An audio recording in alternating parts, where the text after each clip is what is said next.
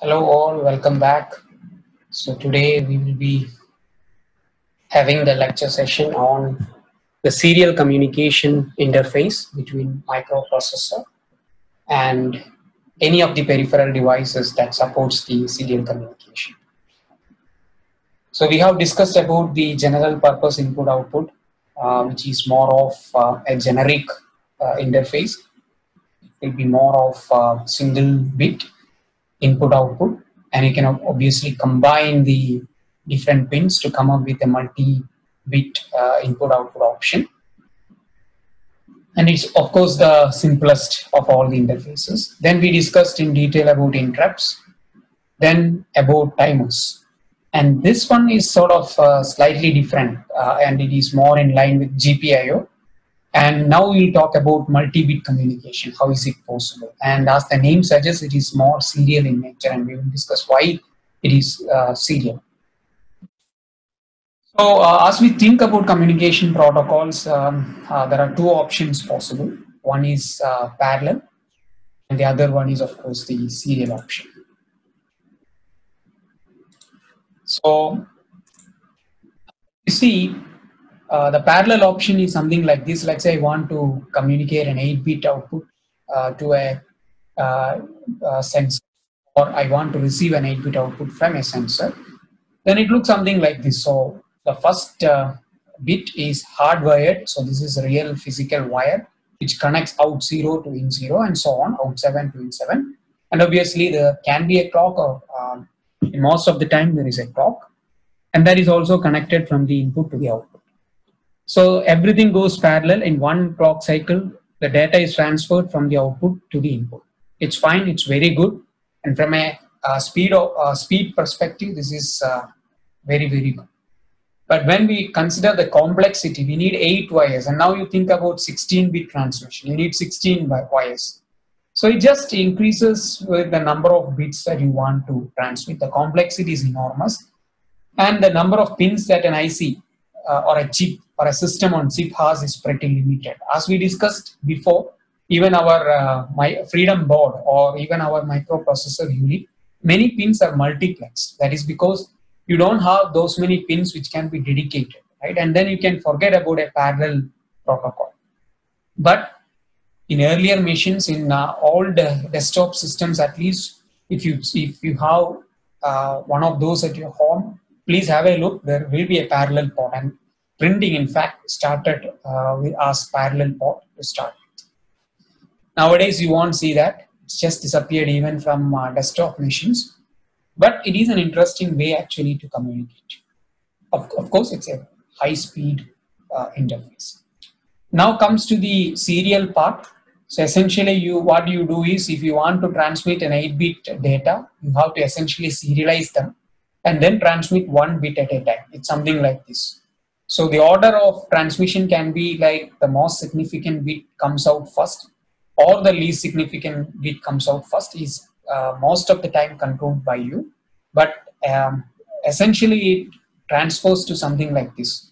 So you transfer the first bit, second bit, third bit, and so on. The last bit comes, and each bit is transferred with the help of a clock. So we will talk about some protocols where you don't need a clock essentially, but let's assume there is a clock. So you just need 7 clock cycles to transmit 8 clock cycles to transmit the data, compared to a parallel case where you need just 1 clock cycle. But here you need only 1 wire. Here you need 8, or in fact 9 wires including the clock. Here you need 2 wires. I'm sorry for that. So 2 wires here, 9 wires here. That's the computational or the area complexity part of it. But 8 cycles here and 1 cycle here is the computation or the speed of operation part of it. So obviously this is a trade-off that as an engineer you have to make. You want to go fast, or you want to reduce on the area of or the footprint of implementation. This challenge will always end up the power speed trade-off or the area speed trade-off. You will always end up, and that's where the engineer's role is. So in this session, as I said, parallel protocol is sort of outdated and we will not talk about it. We'll focus more and more on these serial protocols, and serial protocol is all over around you. This picture actually shows that. So this is a parallel interface cable that it's sort of fastly disappearing now. You don't have it, but if you have it actually a fortunate, because it's like a anti for you, right? So coming back to the serial option, these two are very popular: the Ethernet and the USB. Those are the modern day serial protocols. The one that is fast disappearing from laptops, at least, is this serial protocol. Don't get confused with this one with the VGA. It looks similar, but it's not. This is the serial protocol, the RS-232.1 they call. So this is, I would say, one of the most standard protocols from a microcontroller perspective. USB and Ethernet are generally not used when we talk about an embedded system. When we talk about laptops or higher order systems, definitely they are there. But typically a microprocessor, microcontroller, you do communication or interfacing with peripherals through lower level serial protocols. That's what we are going to discuss in this lecture. So just a comparison, that's where we end the comparison between parallel and serial. Of course, cost and weight, it's important to see that parallel will have less wires. Obviously, the area implementation will be low cost and smaller connectors, of course, compared to serial. So obviously, cost and weight, parallel has a better, worse compared to serial, because for serial you can do it with two wires, one for the data and one for the clock. Whereas parallel, you need so many wires and associated circuits. So definitely parallel is going to lose in that perspective. So reliability. Interestingly, parallel will have a lot of crosstalk, because imagine you might be studying that in electromagnetic theory. There's a lot of magnetic field associated with wires when they transmit current. So a lot of crosstalk possibilities are there, interference possibilities are there, and hence parallel communication is less reliable compared to a serial communication protocol. Clockwise, of course, parallel wins it hands down. Serial is really slow compared to parallel, but there is a possibility that you increase the clock frequency, but then you can argue parallel will always be fast. That's the truth, but that's a trade-off that you have to survive on, right? And for a serial one, because most of the time your data is parallel, so when you want to use a serial interface, you need a serial to parallel, so parallel to serial interfacing. That's an extra overhead, so that will add on to your cost as well. But maybe because of this overall weight and cost and reliability, parallel has just disappeared from the scene. And of course, the scalability issue, because you can't just go on having parallel option all the way, right?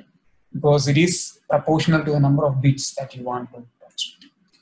So moving on, we'll just concentrate on serial communication from now onwards. If you want to see, the serial communication is broadly divided into two classes, I would say.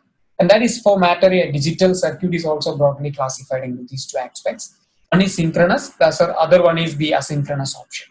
Of course, in synchronous serial transmission, the name suggests something is synchronous. It is synchronous with a clock. There is a common clock. Please note that there is a common clock shared between the sender and the receiver. So you need a transmitter, you need a receiver, and the clock is shared between them. So that's very important aspect. So there is a clock line going from the transmitter to the receiver. So very, very important. Then it is more efficient, because one wire is dedicated for data transfer and the other one is for the clock. But of course costly, because you need another extra clock wire. And asynchronous is just the opposite of that. There is no clock, so there should be some synchronization, right? Otherwise there is a problem. So how that happens? A lot of handshaking goes between the transmitter and the receiver. So we will discuss about that when we discuss in detail one of the asynchronous protocol. And you have special bits which are assigned to actually synchronize the transmission, particularly errors, for example. You have to see whether errors are there or not, right? Because you can have data loss or some interference which can corrupt the data. So moving on, so this is a illustration, I would say, high-level illustration of these two aspects. So email can be thought of as an asynchronous case, because When you are sending it, the receiver need not be there to listen to you, right? So it receives whenever the receiver logins to the email, then only he receives it. So that's the concept, even though it may be in the server, and it is asynchronous. Both of them need not be there at the same time. But synchronous, the classic example is a phone call where you need a receiver to be at the same time with you. Otherwise, voicemail, you can treat it as an asynchronous option, right? So that's a high-level illustration for you. And a more technical description is something like this. For synchronous, you transmit the data and there is a clock to get the synchronization done. For receiver, you need to identify the start, the stop, and then in between the data. So we'll discuss about this in detail. And this just to give a feel for you. So asynchronous is without clock. Synchronous is with clock. So if there is no clock, there should be some way to synchronize, and that happens through a handshaking thing. And we'll discuss that in detail. Okay. Moving on, another type that you want to classify the serial communication other than the clock part is this simplex versus half duplex versus duplex. Okay, so as the name suggests, simplex is a one-way traffic. Okay, so something like you have a transmitter, you have a receiver, and it only goes from transmitter to receiver. The other way is not at all possible. That is the simplest way of communication, and earlier communication protocol was actually simplex. Okay. And nowadays, very, very rare to have a simplex way, because at least there will be a half duplex. And now you should understand what is half duplex, because there is a single line of communication between transmitter and receiver, maybe something like this. And the same line can be used for communication from device 1 to device 2. And at another point of time, it can also be used for communication from device 2 to device 1. Simultaneously not possible. At one point of time, communication is simplex, but it is possible to have another simplex communication between device 2 to device 1. So half duplex is something like two simplexes, okay, at different instances of time. And you can think of, I don't know how many of you played like this. So we used to play like you put some stick in the matchbox and the long string between these two matchboxes, and we will stand some meters away, and if I communicate through that to the other side, you will always hear, and then the other person can actually only listen. Then the next time I will listen and the other person can actually talk. And this actually is an illustration of wave transmission as well along the string, sound transmission along the string, you would say. So interesting stuff. The walkie-talkies, you can have half duplex. That's a classic example again, right? Communication is possible both ways, but one at a time, right? And then the most common of modern day is the duplex part, where it is something like this. Both communication is possible at the same time, and we will talk about some of them in our discussion. So there is a dedicated line between the transmitter to the receiver from device 1 to device 2, and at the same time transmitted to receiver from device 2 to device 1. So we'll study about these things in detail when we discuss about some of the protocols. So we discussed about types of serial communication. We started off with synchronous versus asynchronous. That's one option. The other option is the simplex, half duplex, and full duplex or duplex option. And another one, this is as an electrical engineer, as a pure electrical engineer or electronics engineer, this is one of the key important factor, which I don't know whether you studied about differential amplifiers. If not, you will study at some point of time. This very, very interesting stuff, if not thought about this. So there are two ways that I can transmit a voltage from one location to the other. One is actually a single-ended signaling, and in that case, in both the things are grounded, and everything is with reference to this single ground. Whatever you measure, the voltage in this line is measured with respect to the common ground. So you see something like this, so a high value or a low value, okay? So something like this, we'll come to this. So say noise can come, some interference noise, and it appears like a notchy noise here. And this noise will have a serious implication in the receiver, because it may treat as a high value here, because if you see 0 volt as is your threshold, this guy is going above 0. So then this can be treated as a data something like 1 here, 0 in this location, and sudden 1 here, and then 0 in this location, which is absolutely wrong. So this can be a serious problem in many cases, particularly in something like this single wire transmission. They call it as single-ended signaling. The typical case that we see in many of the protocols and many of the interfaces is a differential signaling, where you have two wires, twisted pair of wires. This is what you see in most of the cables that you see. It's very, very reliable. So you have a negative and positive potential here, and both will have a common ground, a negative and positive with reference to this common ground. And in this case, for example, so D plus is something like this, and D minus is just the inverse of that. The noise will get affected in both the wires equally. And the important thing is that this guy is always treating, when you judge the output or when you use it for further processing, you always do this way, D plus minus D minus, or it can be other way, D minus minus D plus, whichever way you take. Only difference will be the waveform gets inverted. But the important aspect is that since these two noises which are getting induced in the individual lines equally, they may get cancelled because you're subtracting. And that is the beauty about these two wires, or we call in electrical literature as differential signaling. Okay. So if you see any of these terms, synchronous, asynchronous, duplex, half duplex, simplex, single-ended signaling or differential signaling, you should immediately understand that this is what exactly happening. And that's also important, other than the types of classification that we're talking about. Okay, so that's what we discussed about the serial communication. Now let's go to more details, and let's visit our favorite chart.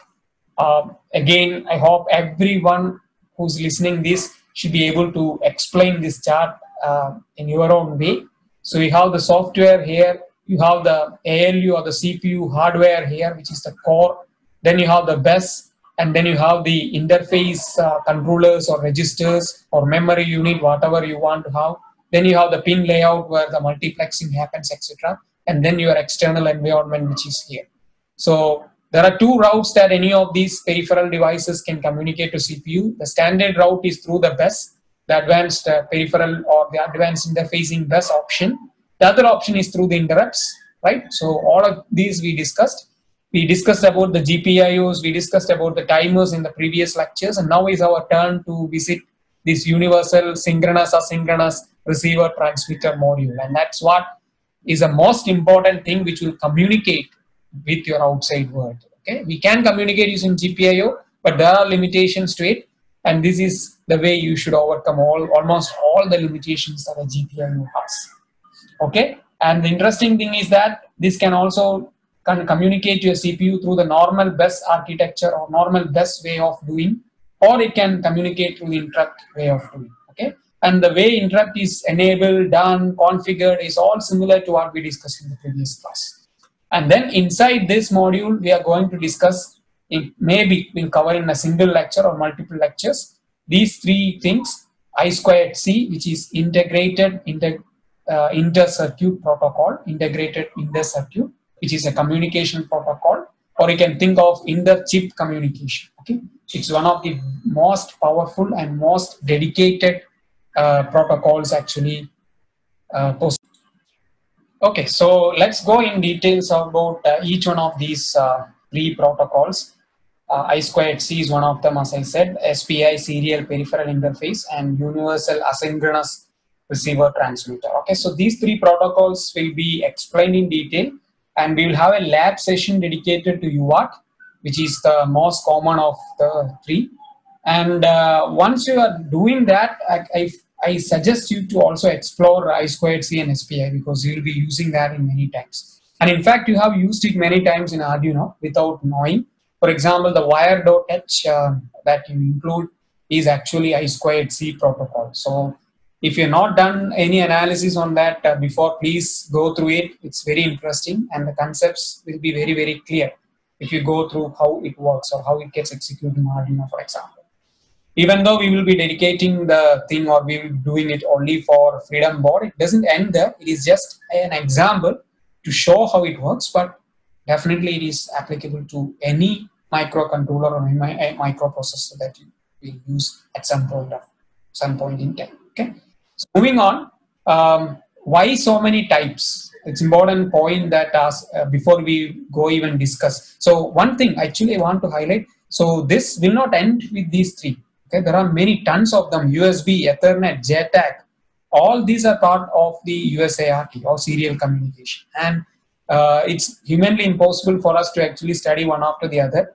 So you will actually have to put some effort to learn other things by yourself as and when you use it. But we will introduce to these three, which are the basic, and then the advanced stuff you should be able to learn by your own. Okay.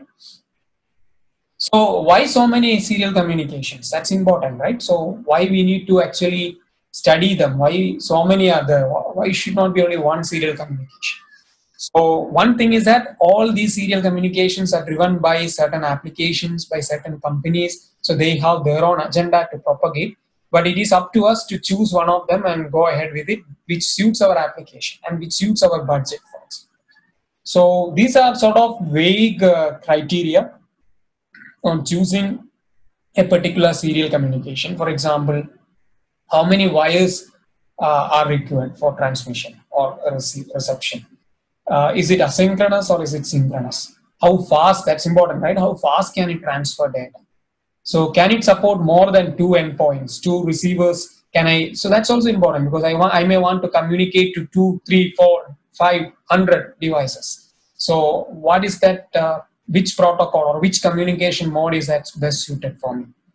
Think about the other way. I need to have 2, 3 transmitters. Is it possible? So we call in communication the transmitters typically as master and the receivers typically as slave. But whichever convention do you want to use, you can use it. So can we have multiple transmitters? So that's another thing, right? You may want to have multiple transmitters in the picture. Think about a distributed sensor network. You have multiple transmitters transmitting to a single slave, which is actually the microprocessor in this case. So many use cases, right? How do we support the flow control? So do we have a control on the flow of data? So that's what I mean. Shall we go with most significant bit first or last significant bit first, or shall I transmit 8 bits at a time, 16 bits at a time? So this is very important. And then how does it handle errors or noise? That's also very important. For example, we just now saw differential signaling will have better immunity to noise than single-ended signaling. So if I'm very much worried about noise, then I may go for differential, right? So that's an example I'm just giving. So these are typically guidelines, and there is no end or universal truth that this is the best. So many a times we'll end up in having 2 or 3 choices, and out of that, many of them mostly will be driven by the cost, finally. So in this lecture, or in this next few lectures, we will discuss in detail about UART, SPI, and I2C. So let's start with UART. Okay. So I would like to acknowledge that UART is a protocol developed by the Digital Equipment Corporation, which was very popular at some point of time during my childhood, commonly known as Western Digital. They manufacture hard disks. You might have seen the hard disks from them. Okay, so this is a protocol introduced by them or popularized by them. And here it's important that there is an extra hardware. I think it is common to all serial communication. I should not just be highlighting this from a perspective of UART, but you need a parallel to serial converter at the transmitter side, and similarly a serial to parallel converter at the receiver side. And that is done by UART, so you don't have to worry. So the UART module or the UART digital logic will take care of it. So Freedom Board, we'll discuss in detail about that. Freedom Board has a circuit already ready for you. So all you need to do is configure some registers like we did it before for timers or interrupts, and it will do the job for you. Okay, and many people or many different standards, communication standards, later introduced by organizations like IEEE, that follows UART, and some of them which is very popular, you might have definitely heard about this RS-232, the serial port that laptops or desktops definitely use. RS-422 is another example, and RS-485. I have a small table coming up which distinguishes between these 3 in detail. So we'll discuss about them when we have that table. Okay, so these are some communication standards which are based on the UART protocol or UART communication interface. Okay, the universal designation, whatever the name universal, why universal here? It indicates the data format and transmission speeds are configurable and that the actual electrical signaling levels and methods, such as all these, are handled by a special driver circuit external to the UART. So that means this is sort of an external circuit, and you don't have to worry about that. It will be already done for you in that perspective. Okay. So this is the comparison between these three, RS-232, 422, and 485, in terms of voltage signal level, the maximum distance it can support, maximum speed it can support. Remember, this is a maximum. Okay, so maximum doesn't mean the average. So this is the best possible case. So this is sometimes fool you, because if you go by it, it will never achieve it. It's a technically possible one, but it never be achievable. You should always go for an average value. But typically, unfortunately, most of the manufacturers specify it in terms of the maximum value. So you have to live with it. So this is also important to note that, and you will gain more experience. As you gain more experience, you will become more what you call expert in selecting all these. And then number of devices supported per port. That's also important, right? So RS-232 is a very, very small device, typically for a laptop or a desktop scenario. And typically the voltage range is somewhere between +5 to +15 volt. And that may be the reason why it is discouraged nowadays in laptops, because you need an SMPS sort of scenario to derive that -15 or a +15 volt, right? And if you have such a thing in laptop, it needs an additional circuitry, power circuitry, and it's not very meaningful to do that. And then the maximum distance, which is not very relevant most of the time, because you are not going to draw a wire of over 100 feet, but technically feasible 100 feet, and maximum speed of around 115 kilobits per second. So it's mostly kilobits. So that's important thing to notice. Okay. So average, I would say, is somewhere around 25 kilobits per second when we think about UART, which is not very extraordinarily high. And this one is one master, one slaves case. And typically laptop, you need only that one, right? So RS-422 is typically used in very sophisticated measurement systems in industries and all. And it is differential, and hence it is more robust to noise, obviously. More distance possible, more speed possible. And you can have one master and 10 receivers in this case. So some people argue, and some people wrongly say that UART is actually 1-to-1, but that's wrong. It is possible to have multiple receivers, so be careful in that. RS-232 is 1-to-1, but RS-422 is not 1-to-1. Okay, and RS-425 higher, better, and more complex, as you can see over here. And multiple masters, have a look at it. Multiple masters is possible. Okay, so that's also important. And somebody is very keen, very interested, please have a look at it. Please read through it. If you have any questions, doubts, I'm always open for discussion. Okay, but this is out of our syllabus, out of our course, and I don't want to dump everything to you. Whoever is interested, please have a look at it instead. I'm just throwing light. I need not even discuss about any of these, but it's important that you understand. And if I just say UART, you may think about where is it applied. Okay, UART makes sense in a low-end microcontroller, the name itself. But when we go about laptops, desktops, servers, you need to understand about RS-232, 422, 485, etc. But all these will be based on a certain protocol, which we will discuss in the next slide. So, UART protocol. This is whichever is based on UART will have to follow this protocol. Whoever manufactures it, whoever uses it, this is the standard protocol you cannot violate from. Okay, so each character or each data that you want to send is sent as a series of bits like this. There will be a starting bit, which is a logic low. So typically the line of transmission, we will discuss about that in detail next, how is it done, which will be always held high. Okay, so there is a pull up register which ties this line to a high value. Okay, so it's important that you issue a start bit. Basically, you place a voltage into this line. That's the meaning of it, which makes it low. Okay, so that's a very important aspect. So there is always a logic low start bit, and this high value will be there for a longer duration of time. So that may be one of the reasons why the bit rate or the transmission rate is lower in UART. Okay, so to start the transmission, the first important step is you have to issue a logic low start bit, which put that line into a low state. Okay. The moment that is done, you can transmit your bits, usually 7 or it can be 8. In this case, I'm showing a 8-bit case. Okay. So the most important thing is that you are transmitting the least significant bit first, then the last significant bit is the last. Okay. So that's done.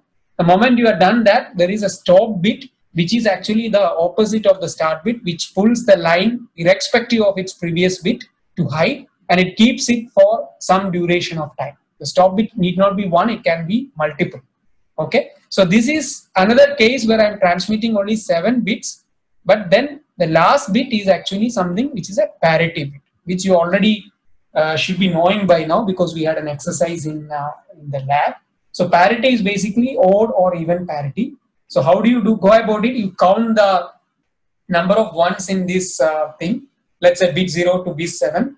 And if the number of bits is odd, you treat it as odd parity. And if it is even, you treat it as even parity. Okay, so that's a name. So it is a error checking here. So this is very, very important because this is without clock. So you need to know that you are transmitting whatever you are transmitting is received well at the other side. Okay. So to ensure that you can put a parity bit at the end.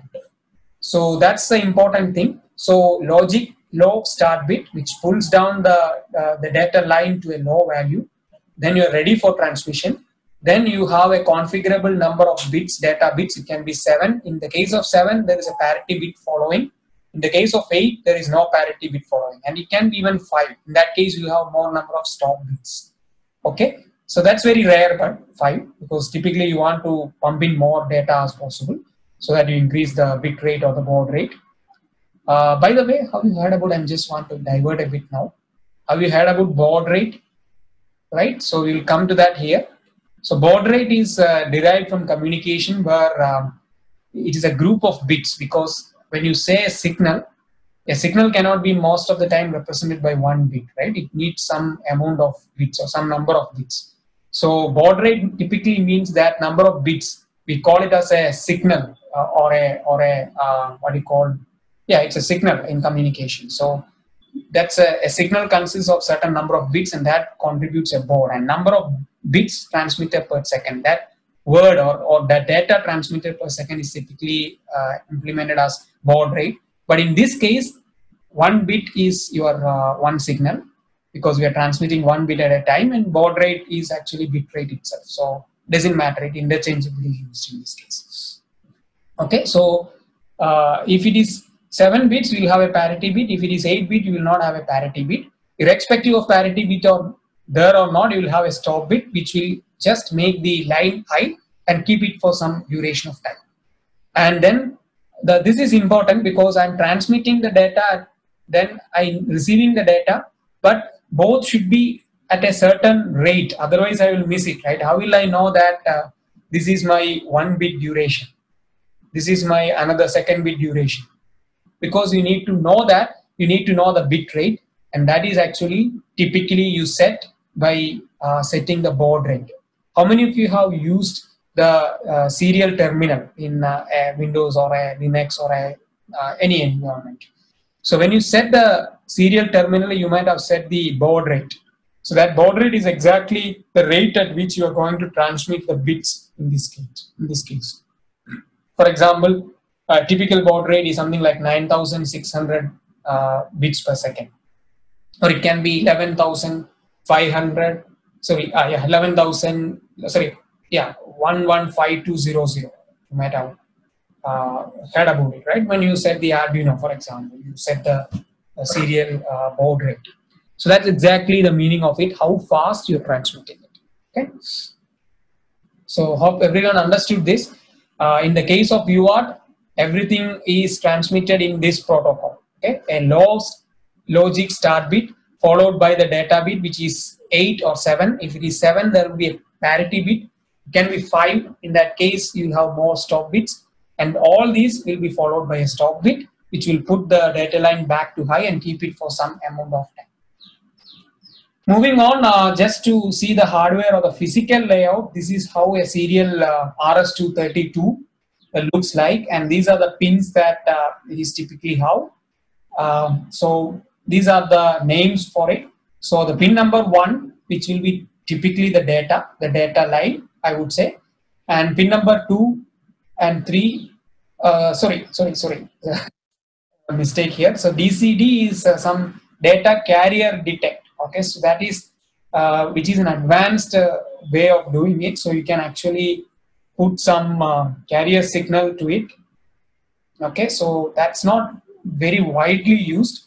Okay, so I don't know which way to put it, because so this is, the name comes from actually the old type of modem connection where we use a carrier to transmit the signal. So DCD is typically to ensure that there is a carrier always present, which is very redundant nowadays. So we will never do that. But DCD will ensure that the presence of a carrier. If it is not there, it will become zero, and then typically a modem disconnects. That's what happens. But will not go into that because you're not studied about communication yet. So maybe it makes more sense once you study about communication. But you can safely ignore it because that's not very important at this point of time. So these two are important, RxD and TxD. Those are the receive data and transmit data. So the transmit data of the master will get connected to the RxD pin of the slave. So that's how we typically do it. And then this DTR and DSR, CTS, RTS is all to ensure that your data is ready for transmission and the receiver is ready for reception and so on. So it works. So explanation is here. These two are should be straightforward to you. So RTS, output signal to indicate readiness in receiving data, usually connected to the CTS line of the downstream device. Okay, so downstream is something like the master part, and upstream is what you receive, right? So RTS is the receive part, which will be connected to the CTS of the transmitter. Okay? And similarly, this is the other way, which says it is okay to transmit the data. Okay, so that comes actually. So all you need to do when you use this is to follow this, and then you are set for the transmission. And this is an example, I would say. So maybe a little vague if I explain all these at this point. That's why I didn't spend much of time. But when you do the lab exercise on UART, you will become very, very clear about it, and should not be any confusion about it. Okay. So going forward, this is how the transmit of two examples, two letters, I would say, or if you go back and see the ASCII table, you can actually see what is 0x32 corresponds to and 0x3c corresponds to. So this is how it looks like in the case of a UART transmission. Okay? And you will transmit first. Okay,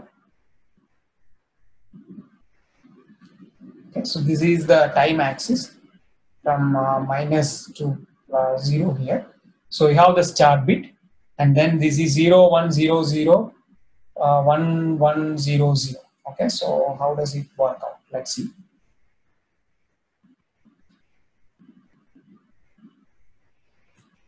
Okay, so just a minute. Okay, so what exactly it means actually is 0x32. Let's see how it works. So in the case of UART, the least significant is transmitted first. So if I see here, 2 is nothing but 0, 0, 1, 0, right? So that's what the opposite of it happens. So 0, 0, 0, 1, 0 happens there. And then 3 comes 0, 0, 1, 1. So that's the way it transmits. Start bit, of course, and stop bit, and corresponding signature you can see over here. This is a realistic case, and we capture it from the oscilloscope. Similarly here, 3C, so the least significant has to go first. C is nothing but 1, 1, 0, 0. So that's what happens, and then 0, 0, 1, 1 transmits.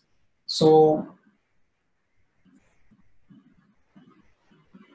okay, so 0, 0, 1, 1, 1, 1, 0, 0 is the order if you go from most significant bit to the least significant bit.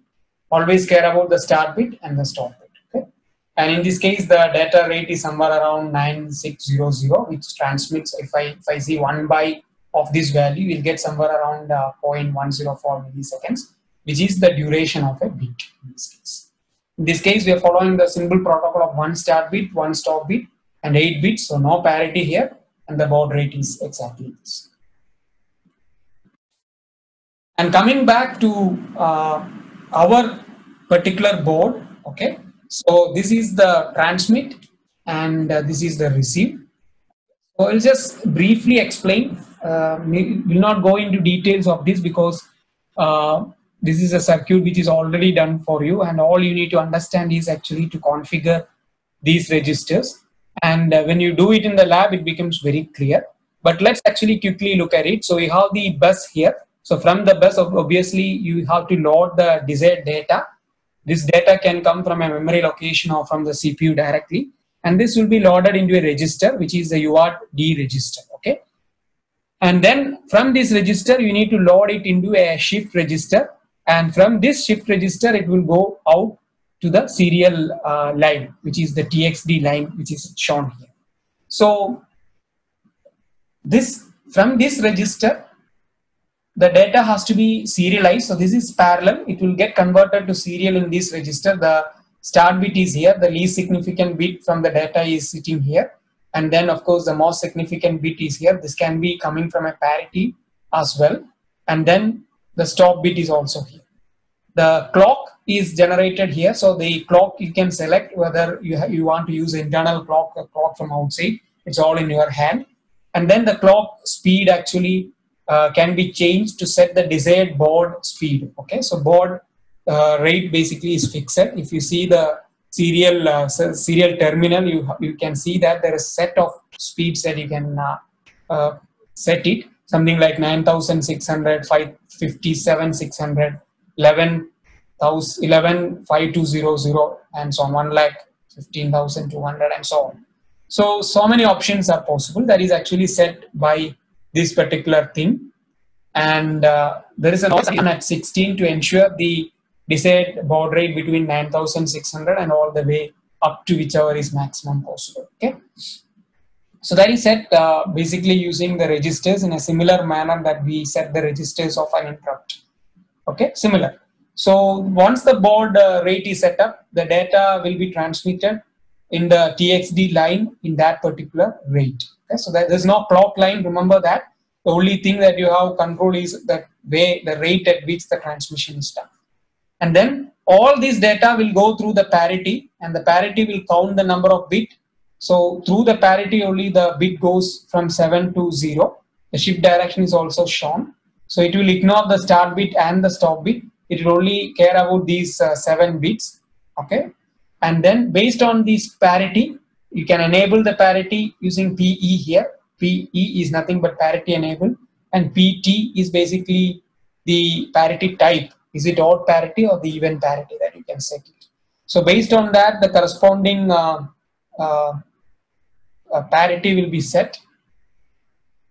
Okay, and then this will be actually shifted in the forward direction, and then based on the rate that it goes, it just gets transmitted. And you can actually invert the data, which is very rarely used, using this TX invert option, which is basically just inverting the whatever data is there using a XOR gate. Okay? And that's transmitted.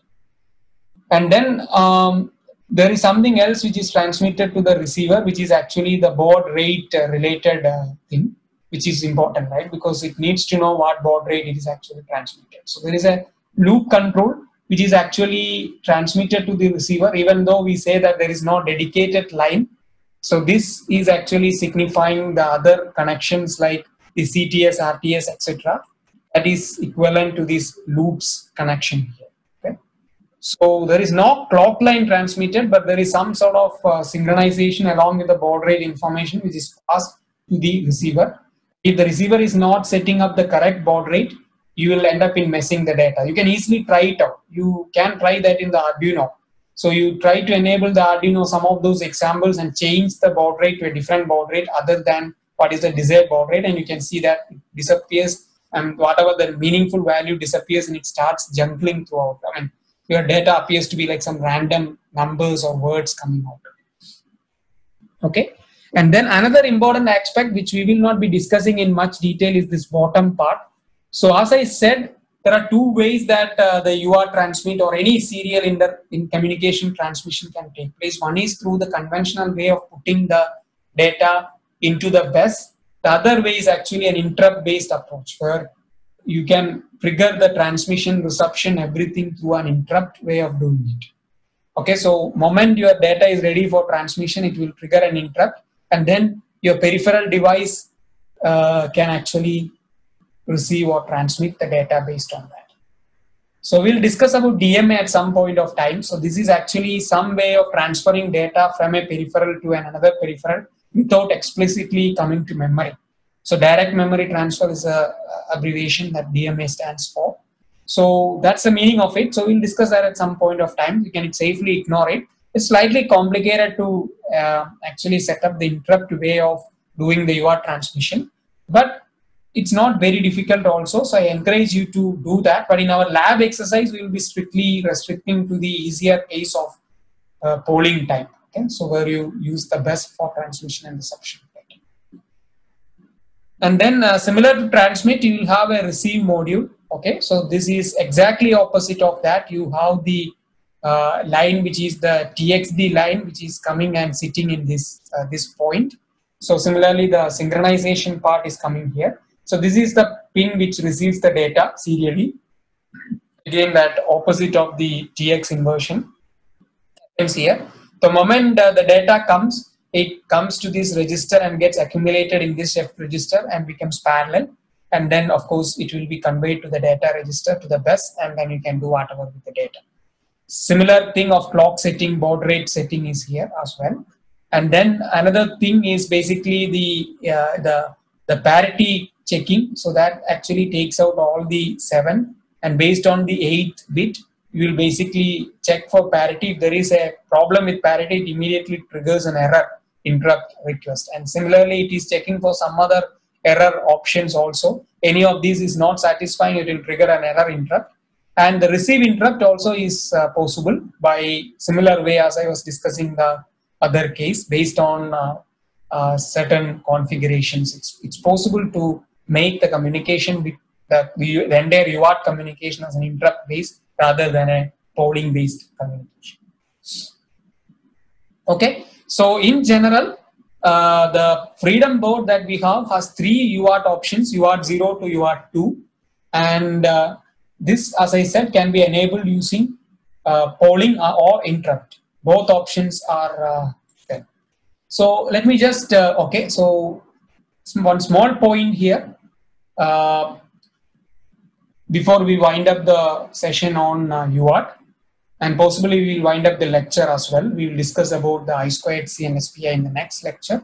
So UART clock setting is expanded here. Whatever you see over here, this small portion is expanded and shown over here.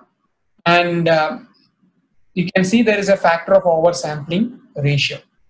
Okay. So based on that, your baud rate is set. Now going back to your friend, this thing, the Bible of what you want to look at, the data sheet. So if you go here on the left hand side, you have the the UART option.